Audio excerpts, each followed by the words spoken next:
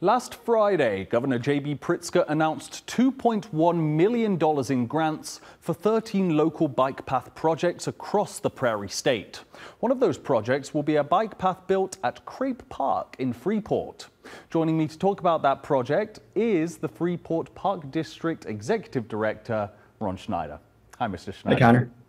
Good. How are you today, Connor? I'm doing fantastic. So, first things first, by my understanding, $200,000 is going towards this exact project. How did y'all go about getting that grant?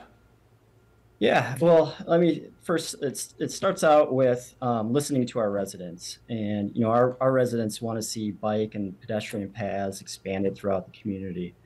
This was evident when the Park District surveyed residents in 2022 about their recreation priorities.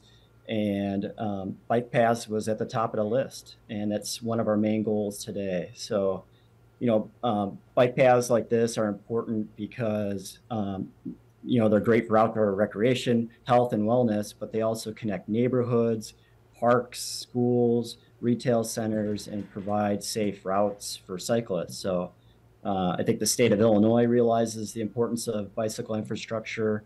It also matches up with the same principles and goals that the Freeport Park District has, so it's great to see projects like this jointly funded.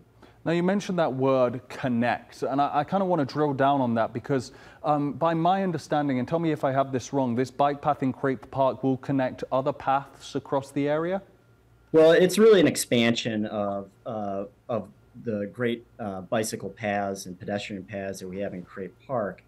This will provide a new connection, a little over a half-mile in length, that will follow the Yellow Creek. So it's a very beautiful part of the park, and it will provide for also future connections to other paths. So I think this is just the next step in further developing the bicycle infrastructure and path system that we have in Freeport.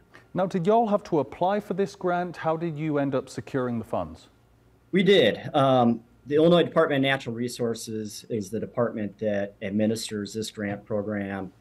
It became available in the first quarter of 2023, and it provides local units of government with up to $200,000 in funding towards bike path development.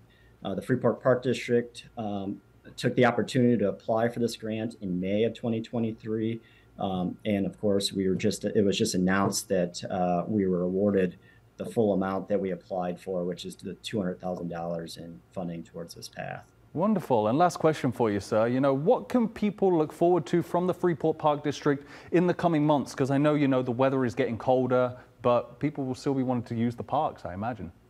Absolutely.